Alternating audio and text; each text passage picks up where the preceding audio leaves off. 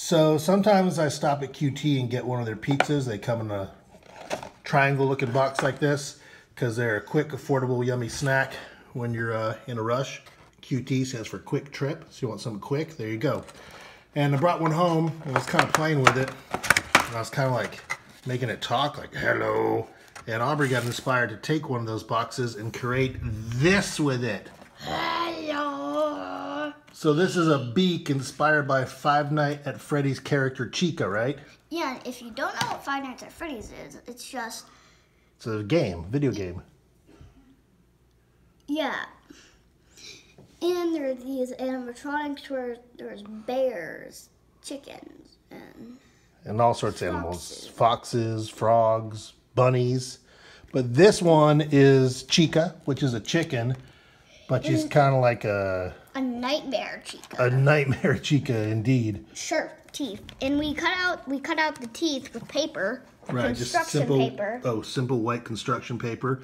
And they have endoskeletons inside, which is just metal, and then the suits is the animal. So that's the extra set of teeth because of the endoskeleton? Yeah.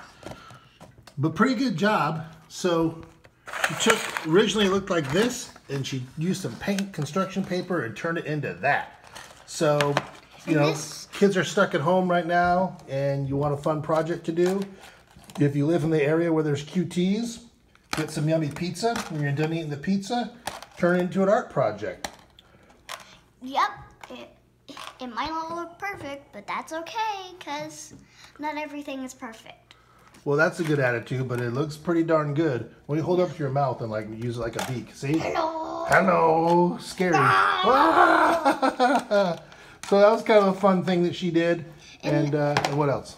This is how I hold it, so I just put my fingers into this crack. And then I use my thumb to close the bottom jaw. Oh yeah, and it works like a puppet. Perfect. So she made like a puppet. You could paint one green and make it an alligator, because it kind of looks like an alligator too. There's a lot of different ideas you can do with it. So there's some ideas for kids at home. We just wanted to pass it along. Or what else? Or make it some lobster or crab pinchers. Oh yeah, you can get two of them and pretend you're a giant lobster. Lots of creative ideas. Well, that one's not decorated yet. Yeah, but pretend it is open. I can get it open. It's okay. Why don't you maybe, I like the idea of making an alligator one.